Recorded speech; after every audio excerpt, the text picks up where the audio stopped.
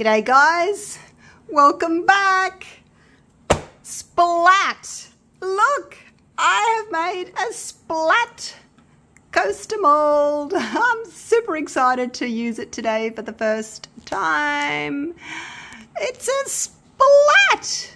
I know, I'm very excited.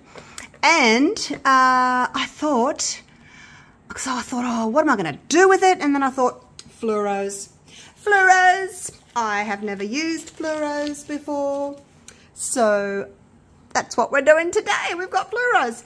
I must say, as I said, I've never used fluoros before. I found them really quite difficult to mix. They're kind of like transparent, and then I could see like the little drops or dots of mica in them. They like it wouldn't dissolve, and then I had to put more in, and oh, anyway, I don't know whether it's just me or whether these are like a different type of mix. I don't know, but anyway, we have green. Now I'm just pouring into the middle, as you can see, and I'm going to let the resin run into all those little splat areas, and that should help with not getting bubbles in the corners if the resin makes its own way into all of those. All right, we'll just stop there and let it do its own thing. That was this little piggy grunge. It's that one. And then this one here, this is more like a, this is the only one that actually mixed in nicely. It's more like a mica powder, but I just thought it was, I thought it was a fluoro. I don't know if it is or not. This little piggy, show pony. So yeah, it acts more like a regular, well, what I'm used to anyway, a regular mica powder, more like one I am used to. So yeah, those of you that have used fluoros, what has been your experience of them? That's that one. This one, I didn't have a fluoro yellow from this little piggy, so this one is LBB resin. It says green yellow fluoro. Really difficult to mix in. I had to add some yellow paste. It was just really transparent. It was acting more like an ink really, and then you could still see the little flakes in it, like little droplets. Mica powders, I don't know, but it's like, you know, it wasn't dissolving properly, and I've had that issue with all of them today, all of these colors, but there we go, it's really pretty and bright. So maybe you won't notice it. I could probably notice it because it's in the cup, but once it's out and in the coaster, you might not notice it. So that's the LBB, and then the bright orange is this little piggy Boogie. Boogie Woogie. So those are my colors. Now you can see this one's a mica. See how it's acting differently? It's pulling in from the center, which isn't really what I wanted. I wanted just splat like that. Oh, I'm a poet and I don't know it. So here we go. This is the orange one. But yeah, I didn't realize about the pink one until I started mixing it up. But I don't have a fluoro pink.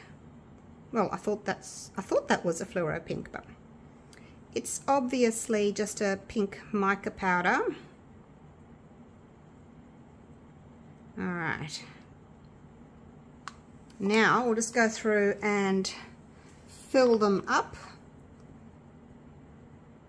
So I want them to be nice and full and domed. I am using the Platinum 360 Plus. And I thought, oh my gosh, how much do I make? So I ended up doing 175 grams of A, 75 grams of B. It's 250 grams. It's a cup, about a cupful for these 4 splats. What do you think of them? What do you think of them? Oh, just a little bit of fun, hey? Like, it's easy. There's no measuring, there's no weighing, there's no, well, there's a bit of weighing of the resin, but you don't have to wait to pour and wonder if your blooms are going to work. So yeah, just a bit of a fun video today. Easy peasy, lemon squeezy. Just make sure I've gone through and filled them all. I want them to dome, that way they look like a real splat. Did you ever play with slime when you were little and it was all green and gooey and you splattered it down and it made all these weird shapes? I designed these myself. I'm really proud of them, really happy with the way they turned out. And just making sure that they're all nice and full, and then I'll give them a torch. So I probably do want the top to be the top because it's got that curved edge, which makes it look more like a fluid has actually just kind of splattered. So that's what I was going for. So just pushing the boundaries here, trying to get as much in as possible without them overflowing, obviously. But I really want them to dome as best as possible. I think that's it. I don't think I can get any more in. Maybe a little bit in this one. Really pushing the boundaries here. So these, it's 6:15 in the evening now, so I'm going to have to wait till tomorrow to unmold them. But you've seen, you know, there's nothing to unmold as such because this is it. This is it. All right, let me move all my mess out of the way. I did well with my measurements. There's only a tiny little bit left, so we'll say a cupful. If you're going to dome something, you have to make sure that your table is really level. Otherwise, your resin will overflow in some areas.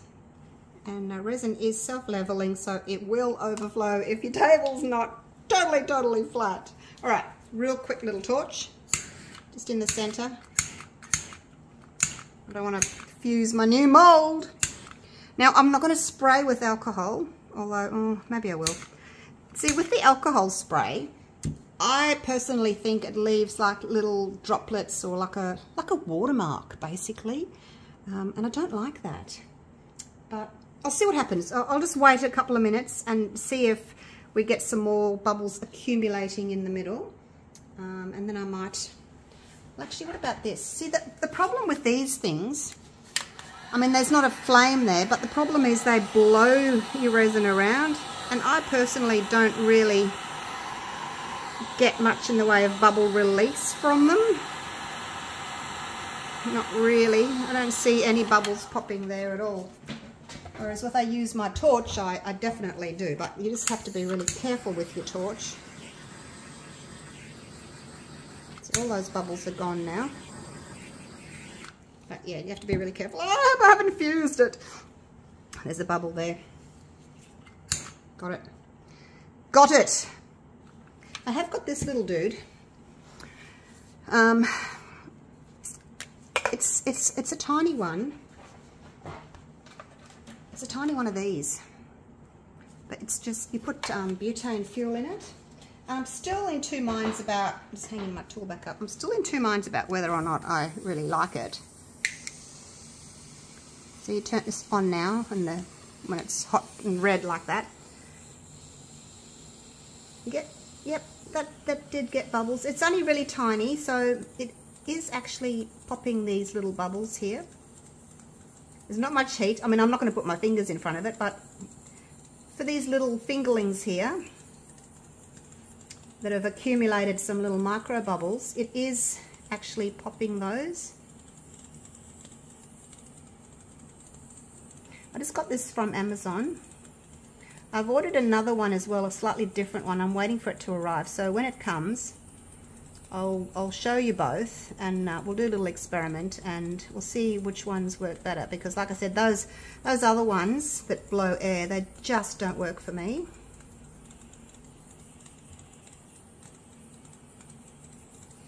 And then you turn it off like that. And that's very hot on the end, so don't put it down on anything that's going to melt or set fire, okay? I wait until it's cold before I put it back in its little housing. All right. Now, I think my bench must not be level because I'm kind of going that way a little bit. Anyway, I'll bring you down real quick just to show you, hopefully show you the doming. I think I might have to tip my bench up that way a little bit. I'll take this bit of paper out. Okay. Right, what am I doing? I'm so excited. I'm just giddy. I'm like a giddy little schoolgirl. All right, here we go. I'm going to see. Now, I know the ring lights and things are in the way, but I just wanted to show you. See how they're kind of doming over the edges? That's what I mean by doming, rather than just flat. So I don't see any bubbles in them anymore. There's something there in the green. I'm going to have to pick that out. But I am going to cover them with my box, my storage box. And yeah, I'll see you in the morning and we'll see what the splat coasters look like. I'm so excited about this one, guys. All right, it's the next day. This is the box I use to cover. It's actually a plastic drawer. There's this little handle. And yeah, I use it for my resin work. All right, let's have a look. I've got a tiny little bit of overflow there. I've obviously filled him up too much. Oh, yep, they're set. Yay. All right, let's get them out. Now, like I said before, the top bit here is what I want as the top of the coaster, because it should have a lovely little dome on it. It comes out easily. Look at that. Look how shiny it is. Woohoo! I wonder what the other side looks like. Yeah, not as good. You can see the little bits of mica powder that haven't dissolved yet. Oh, love it. Wow. Love it. All right, that's one. Let's get them all out first, hey? Let's get them all out. And then we can look at them. Not that there's, you know, anything else to look at. There's no big reveal on the back or anything. Can you see that? You see how that mica powder or that neon powder has not dissolved properly? It's the issue I was having with it. I don't know if you can actually see down there. I can see them, but I don't know if you can see them. But yeah, it's just weird. I've never had that happen. Only with the neons. It's a bit weird, isn't it? But let me know if that's what happens with you too. Now, this has got a little tiny bit of overflow just there. And I'll cut that out. And the yellow, the bright yellow, look how bright it is. It almost hurts your eyes. It's so bright. Ah, and it's out. And look, oh, look, this tiny little speck. So clean. Came out beautifully. All right, where am I going to put you? Where am I going to put you? I have to move my box. Put it over on the other side. So there you go. There are my splats. What do you think? Now, unless you're using a heat-resistant resin, don't put anything on them yet. Like, don't go and get your cup of tea and put it straight on, because it's going to leave a little ring. I do have, and I should be using more of it. I will, now that I've got my splats. It's the high temp resin from Platinum. I've even made a bowl and then put it straight in the dishwasher the next day, and it was perfect. Didn't leave a ring when I put a coffee mug on. But the 360 Plus is also safe to about, I think it's 90 degrees Celsius, so a hot cup of coffee. I should try it actually, but I don't want to. Normally you wait until, you know, about 3 or 4 weeks until your resin's totally cured before you go putting hot things on them. But there you go.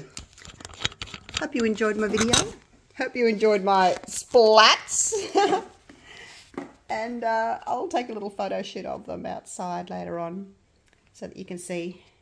But yeah, I wanted to dome them so you got that slight little curved edge on the top there.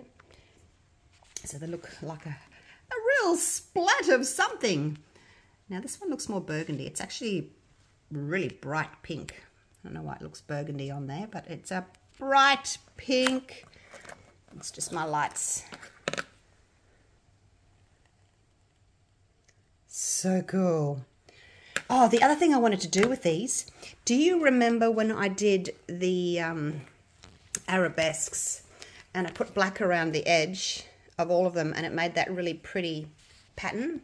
I'm wondering guys, if these, because they've got all these different interesting shapes, if they'll do something similar.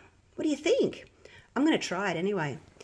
So we'll see. And I'll also do one like with a little bloom in the middle. So I think there's lots of different things you could do with these. I just love them. So thank you so much for watching. You let me know what you think of my splats. The mold will be available in my eBay store. The link is down in the description. So yeah, let me know. I love them. And thanks for watching. I'll see you again real soon for the next video. Bye for now.